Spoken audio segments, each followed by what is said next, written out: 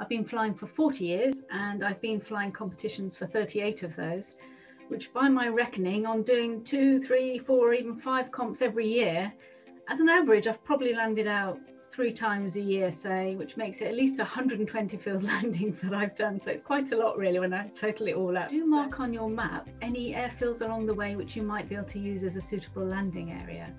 This is a photograph I took, and you may not spot it straight away, but there is in fact an airfield in this picture here down at the bottom of the photo. So I've taken lots of useful information from the websites, the Derbyshire and Lancashire Gliding Club, brilliant, lots of information there, and also the BGA website. Do take a photograph of this screen so you've got the information if you wish.